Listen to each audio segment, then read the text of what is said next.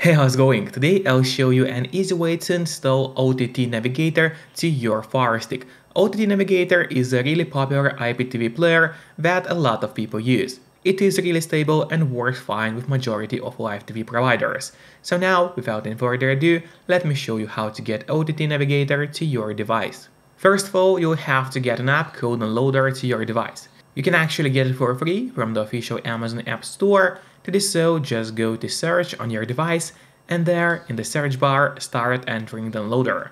As you can see, it already popped out for us at the bottom, so there was even no need to enter a whole name of the app. Now you click on Downloader and that's the app which you need to get to your device. However, after you get Downloader, it's not over yet. We still have to set it up. So to set up Downloader, we actually gotta go to settings, so let's do it. Here are the settings, then we have to scroll down to the bottom and open My Fire TV. So click on it.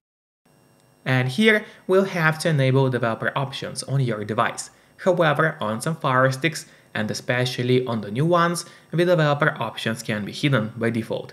So if that's the case, do not worry, it's really easy to make them appear. Just go to About, select Fire TV Stick, and now you have to click on the middle button on your remote for 7 times. And do it fast, so let's do it.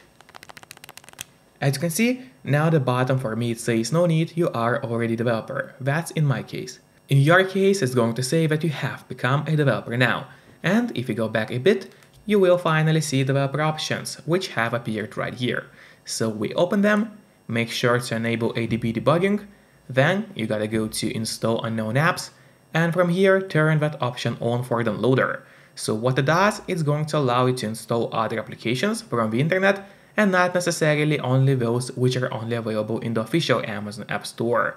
And that's exactly what we're going to do right now. So now we'll have to go to the list of apps on your device. Let's do it. There it is, open it. And here you'll find Downloader, which is set up and ready to use on your device.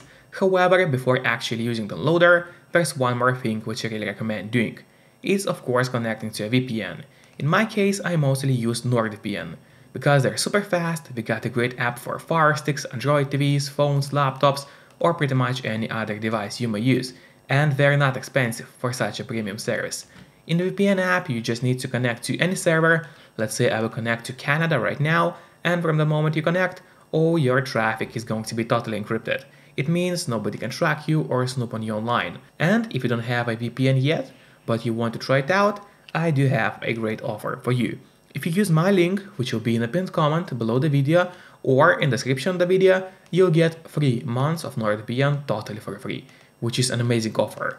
And if you're watching this video on your TV or on your Fire Stick, then just grab your phone or your computer, open up a web browser and go to topvpnoffer.com. That's my website, which is going to give you the same amazing deal for NordVPN. Or just scan the QR code, which you can see on the screen right now with a camera of your phone. It works the same way and is also going to give you the same amazing deal. And now finally, let's use Downloader safely. So we have to open the Downloader application, let's do it, click on it, and wait until it loads. Then on the left side menu, we have to click on Home, that's really important, and here in that search bar, we'll be entering a code, which is going to be 2, 8, 9, 0, and 7. So once again, the code is 28907. Make sure to enter it exactly as you see on the screen and do not make any mistakes. Because obviously, if you make a mistake, your code is not going to work. After that, you have to click on Go, and in around 5 seconds, a website is going to open up for you. Now, when the website has finally opened, we have to scroll down just a bit until you see a list of categories. And from the categories, you have to click on IPTV players. So let's click on it. Then a big list of apps is going to open up for you. You just need to scroll down a bit, and here you'll find the Ott Navigator player. So we click on it. Then probably some kind of ad is going to open up for you. If it does, do not click on open, instead press on close, because if you click on open, it would mess everything up for you. So just click on close to close down the ad and wait until a new web page opens. So yep, here it is. We also have to scroll it down. You gotta keep scrolling until you see the download Fire TV Android TV button. If it doesn't work for you for some reason and the download does not start, you can always use the backup download link, which is just below the usual download button. So for now, let's click on download and in a couple of moments the download is going to start. Here it is. Usually it does not take long, but of course it all depends on your connection speed. Here you have to click on install and wait until Ott Navigator is installed to your Firestick device. So here it is. The installation is done. Now do not click on open yet. Instead press on done, because here you will have an option to delete the installation file, as we really do not need it anymore on your device. So you gotta click on delete and then delete.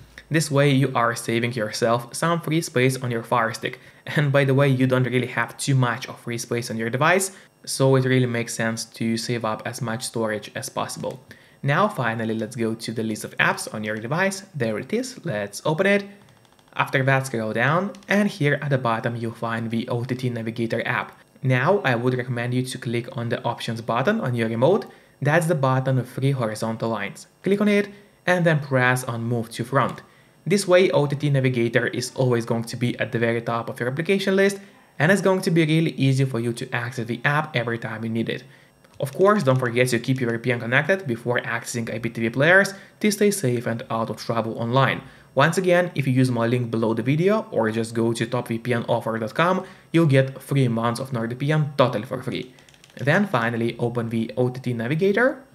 And here firstly, of course, you'll have to add a playlist. There are thousands of different live TV providers in the world, so it's totally up to you which provider to use and what playlist to buy. So then after you have a playlist, you need to click on that button.